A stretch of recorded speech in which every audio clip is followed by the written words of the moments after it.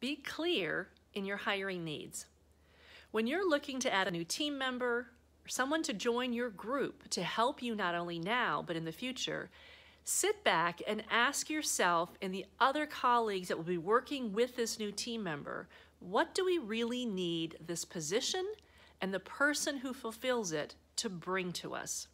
Yes, there's a certain requirement for academic backgrounds or credentialing in most positions, but really, what experience do we need this person to have? What do we need him or her to be able to do immediately when they walk in the door? What are we looking them to bring to us? Things that we can't already do here ourselves, ideas, skill sets we're not capable of yet, we haven't even thought of. What do we want them to bring to us?